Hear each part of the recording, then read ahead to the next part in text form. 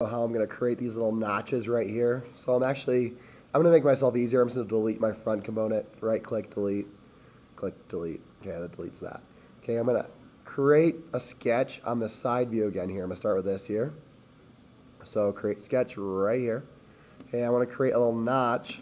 I'm going to do this on the top, rectangle on the side here, on the sides and top. So I create these little notches here. I'm going to zoom in it. D for dimension. I'm going to dimension this out to 5. Again, let's make this 20. Ooh, 20 seems too big. I'm going to say 15. And then I'm going to go from the right here to right here. And let's say, let's do maybe 15. See what that looks like. 15 is too high. We'll kick with 10. We'll stick with 10. Okay. Simply finish sketch. Okay. E for extrude. I'm gonna get a home view. I want to extrude this all the way through. Cut that out. Okay.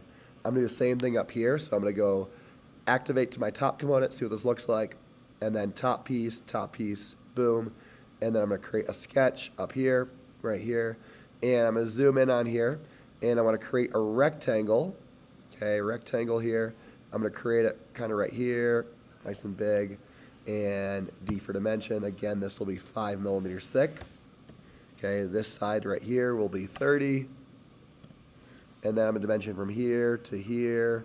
Let's see what 30 looks like going across. 30 is not right. 35. I'm just trying to center that up. I think 35 looks correct. And then finish sketch. And again here, home view, E for extrude. I want to extrude this. Cut it. Operations cut. Click OK. Go back to my top component here. Activate that top component.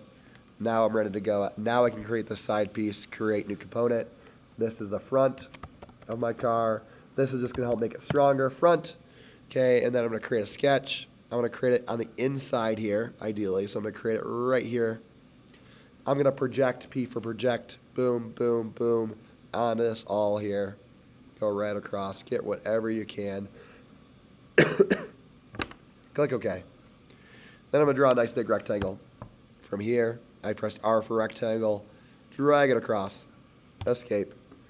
And then I can finish a sketch. Watch this here. Get a home view. Since I projected, E for E for extrude. I want to extrude that, this, and I'll move around here, and this, drag it outwards. And this here is going to be 5 millimeters. Click OK. Activate my top component. There we go. Next here, I'm going to go through laser cutting this in a separate video. Thanks, everyone.